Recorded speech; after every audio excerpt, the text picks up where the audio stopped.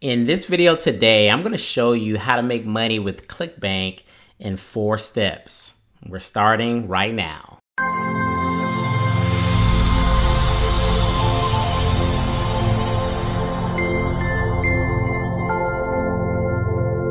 What's up, guys? My name is John, and if this is the very first time you come to my channel, I want to welcome you here. On this channel, we teach you about entrepreneurship, making money online, as well as affiliate marketing. So if any of those things interest you, definitely subscribe and hit the bell notification so you don't miss any of my future videos.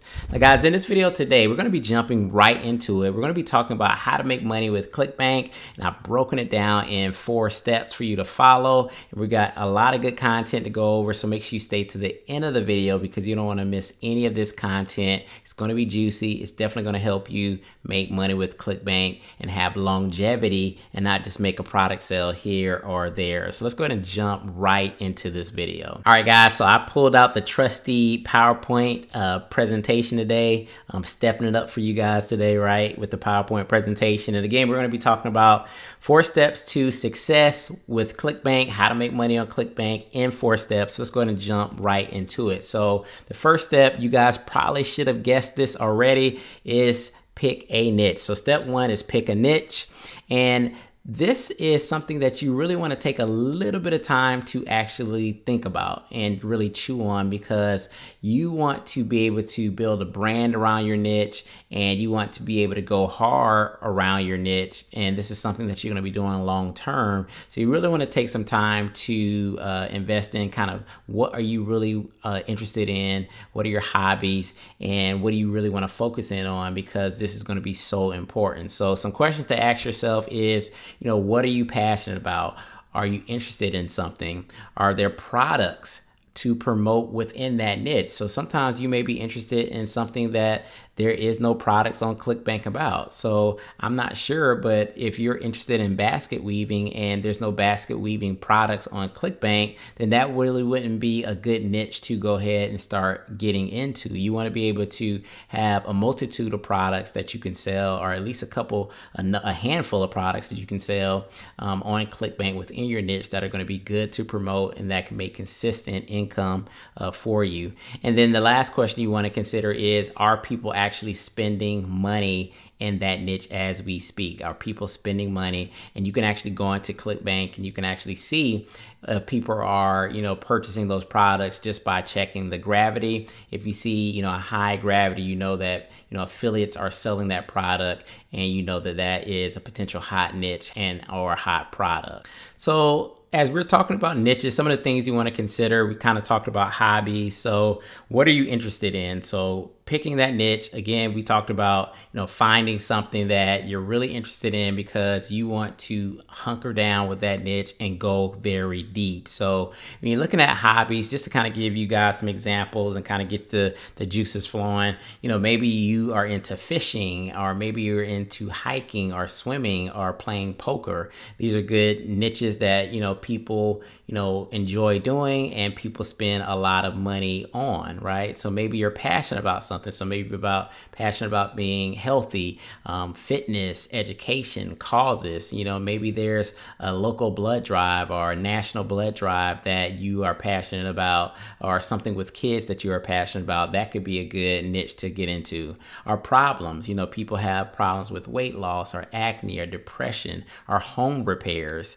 And then there's trends. So you have like the vegan diets, you have homeschooling, you have different trends that, people, natural hair, that's another good trend that people are so interested in, and they spend a lot of time, resources, and money trying to get information and better themselves in these different categories. So the other thing you want to consider when you're thinking about niches is you can find a niche and then sub niche it down, right? So you can be in the, say, health and fitness niche, but as a whole, health and fitness is a very competitive niche to be in. So if you sub niche that down, so maybe you're in the health and fitness niche, but then maybe you just target people that are into vegan diet and vegan recipes. So maybe you try to just target those people and really go in on the veganism, the diets, the recipes, so that you can target just that little sub niche, because there's millions of people that are into veganism, and you're not like competing with the general health and fitness niche with all the weight loss and build the muscle and everything else. You sub niche your niche down, and then you can kind of build around that. So again, you want to make sure that you're clear on the niche that you want to be in, and you want to stick with it. You don't really want to jump around. You really want to kind of go hard and go deep in the niche, because that's just going to help you sell more products down the line. And you want to become an authority in your niche. So you want to learn as much as possible about it, and that will show in the content that you create. And you're just going to become authority, because again, that's going to make you a lot more money. So step two is to build your own platform. So, and why do you need to build your own platform? So I've seen in the past where people will pick Clickbank products, and they'll build like these niche websites solely around that Clickbank product.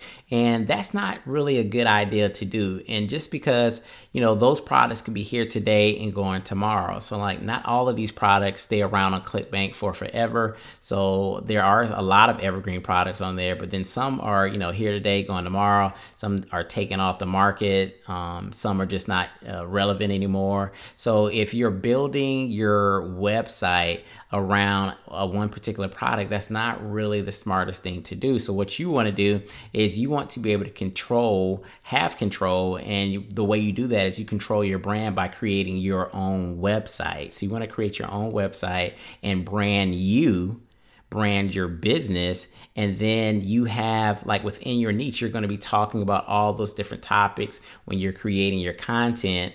And then that's how you're going to control your brand. And then you're going to be able to build trust and a reputation around that niche as you're producing content, right? And then this is also going to be the best way to make consistent sales, because you have like this home base online. So if you have your own website, you know, and you're putting out content about vegan recipes and vegan diets and vegan this and vegan that, so you have your home base that people can come and they can find out about the recipes, and they be like, okay, I can buy that cookbook, and I can find it about vegan this or that in the vegan event. Okay, I can buy through this link, and then you make those affiliate commissions. So it's kind of like this hub where people can kind of keep coming back to getting the information that they want, but then also purchasing products and services about that particular topic. The next thing you want to consider is, when you're creating your brand, is, do you want to be the brand? So you can have a personal brand or a business brand, right? And so a personal brand would just be like you as your name. So it would be like John McNeil, right? John McNeil is my brand, and that's who I kind of brand myself around. Or like Gary Vaynerchuk, he's like, his name is a brand name. Or Ty Lopez, he's a brand name. And they can sell different products and services under their name, but they are their brand. Versus, do you want to have a business that's the brand? So this is My Net Diary, which is a popular weight loss blog that's online right now. So there's not one particular person that is the brand name. It is the business, and you can do it either way. I don't think there's like huge advantages between one or the other. It's just that whatever you choose, you want to kind of just stick with. So that's just something that you want to think about before you actually get started. So then you want to create social media platforms, right? So you have your main website, which is going to be like your hub.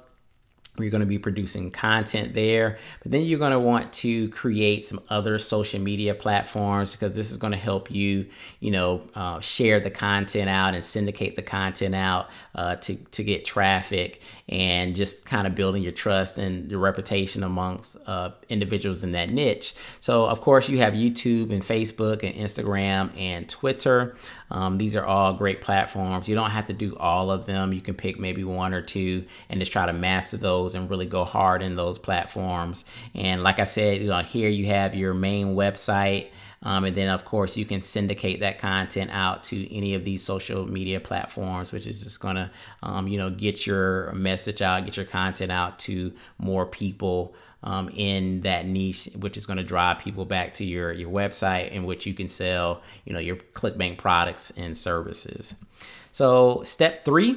We're at step 3 is once you have your platform, your websites, your social media accounts, you want to then grow your audience, right? And then how do you grow your audience? It's simple. You're just going to be creating valuable content. You're going to be creating content consistently. And that's why we kind of go back to, you want to pick a niche that you're interested in, that you're passionate about, where it doesn't really feel like it's hard work to create this content, because this is something that you're going to be doing over and over again. So you want to make sure the content is valuable. You want to deliver it in multiple formats if possible. And most important, guys, you want to make sure that the content is results oriented. Like, people are going to be able to take the content, consume it, learn something from it, and then implement on the content as soon as they consume it. So they want to be able to get a result by, watching your content. So that's really important. Again, you want to share your content out, and you want to network. So again, with those social media platforms, you're going to be able to share on Instagram and Twitter and Facebook and YouTube. And then you want to network. You can join forums and Facebook groups. You can attend events and conferences. Get yourself involved, let people know, your website. I'm always saying my, johnmcneil.com, that's my website. So you guys can do the same. You're just sharing, you're networking, and that's how you start to, build your audience and build traffic to your different platforms. So then step 4, we're at step 4. It didn't take too long. I was kind of trying to run through this a little bit quick, so the video's not too long.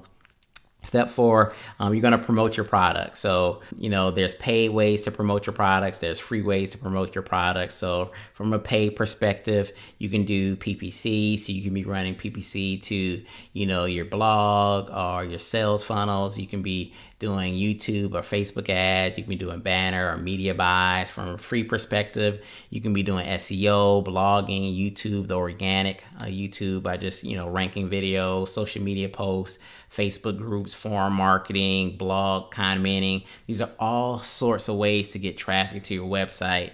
And you can be getting that traffic. You can be pointing it to, the different social media posts. You can be pointing it to your website. All of these things are going to kind of work in conjunction. And then you have your products there. So if you're pointing them to your website, you can have multiple Clickbank products within that niche that they can buy. So they may be targeting, one specific thing within that niche, and you have information on that, they can buy that product. And then there may be something else that they have an issue with, and then they consume that content, and then they go and buy that product from your website again. So again, it's like having that hub there so that they can buy multiple different products, and it kind of just sets you up for long-term success. So those are my 4 steps, guys. I know I kind of went through that fast. So if you have any questions, make sure you leave that in the comment section below.